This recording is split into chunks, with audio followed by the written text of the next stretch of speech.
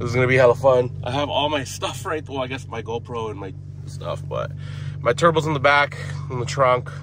I have about 13% more of ethanol. So I did drive it to work the other day. Hopefully that's enough for me to fill up back with 91 so that we can start the upload going. Pretty much when you're starting new with a flex fuel tune, you have to do everything from 91 or 93, depending on where you're at. We need to get all the knock control, the air fuel ratios, everything pretty much ready on 91 so we can see and make sure that the car performs really well on 91.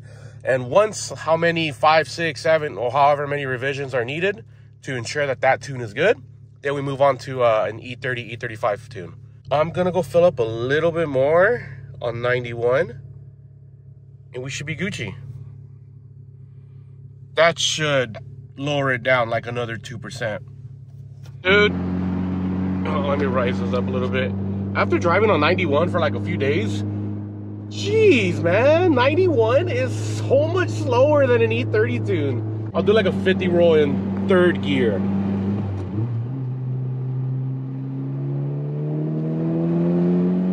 It's 23 pounds of boost.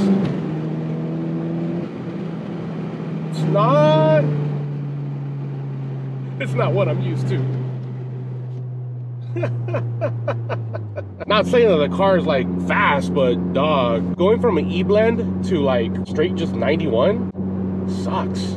I was gonna come to E-Man shop a lot earlier today too, but I completely forgot that I should have probably checked my Ktuner, because I'm one of those guys where I won't check it if it's up to date, if I have the latest software.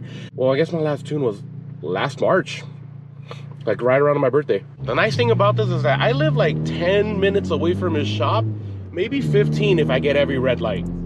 All right, well, getting straight into it, taking out the turbo isn't really that hard to do. You need to take out the intake, you need to take out the turbo inlet piping.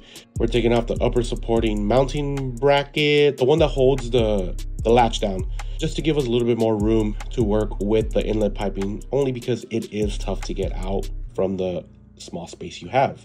Afterwards, you're pretty much working on the downpipe. From there, you're just taking off the O2 sensor, the heat shield, any miscellaneous part that's connected to the turbo from the downpipe, and sure enough, the turbo comes out.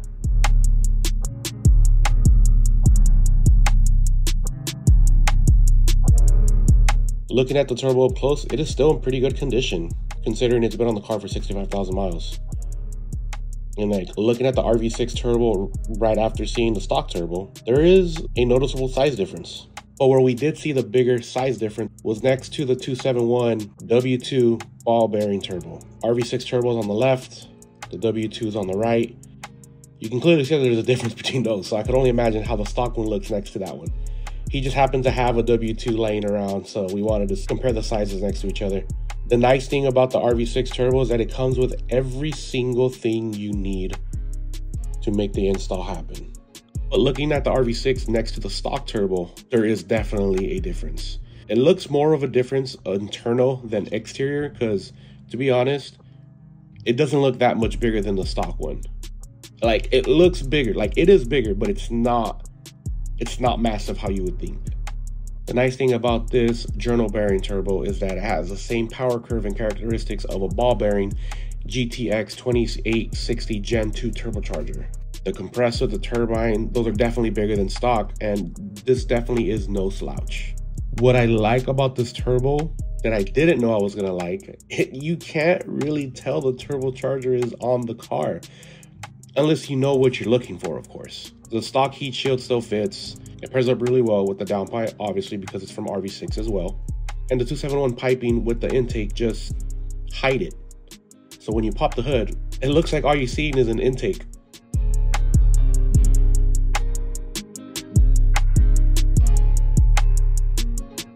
Afterwards, we pretty much started flashing the car to its base map tune that John Vega provided, and we get the night going. Overall, the installation was very easy. I am very satisfied how E-Man did everything done to the car, just like he has done my previous installs.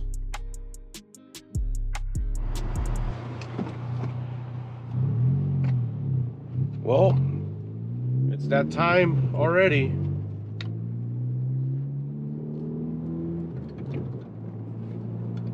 Data logging for the first 15 minutes. So right now it's 4:29. We'll do 4:45. All we're really doing is just driving around town for stop and go traffic for about 15 minutes. And then from there, you go on a highway cruise for about 15 minutes. And then the last step is you pretty much do a third gear pull from 2,500 RPMs all the way to red line.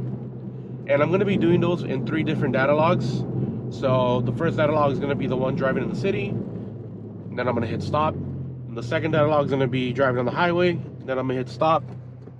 And then the third data log is gonna be me driving, obviously, the third gear pull.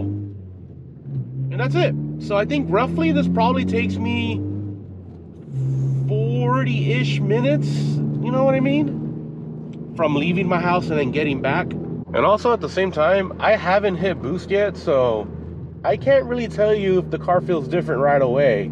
I've been just driving normally, so we'll find out when I do that third gear pull. That should be enough.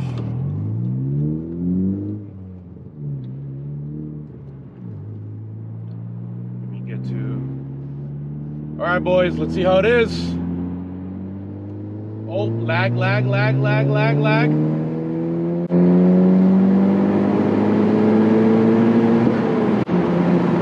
Whoa, that went up to 7,000 RPMs.